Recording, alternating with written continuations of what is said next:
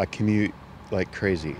Brian Higbee, along with his wife and young daughter, jumped on the MAX Tuesday afternoon. They thought they were in store for an uneventful ride, but boy, were they wrong. It makes me sick to my stomach. Higbee says his daughter was sitting in his wife's lap when all of a sudden she screamed out in pain. Turns around and she had a syringe sticking out of her pinky and had it in her hand. Higbee says his little girl had been pricked by a needle that was wedged between the seats. It is just horrible. I don't know, mind races instantly, AIDS, hepatitis. The Higbees got off the MAX and made a beeline for the nearest doctor, who urged them to go to the hospital for testing.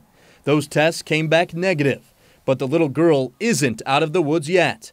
There will be additional testing down the road. Today she's fine and she's smiling and laughing, but 6 months from now, I could be losing her. Higbee refuses to let his mind go there. Instead, he's focused on spreading awareness. I hope TriMet can up the game in the community as well. And we did hear from TriMet tonight. They're, of course, hoping the little girl will be okay as they investigate and review video of the incident. They're also saying this: anyone may leave an item behind at any time, so we encourage all riders to check an area before they or their family members sit down. You better believe the Higbee family will be doing just that. Back to you.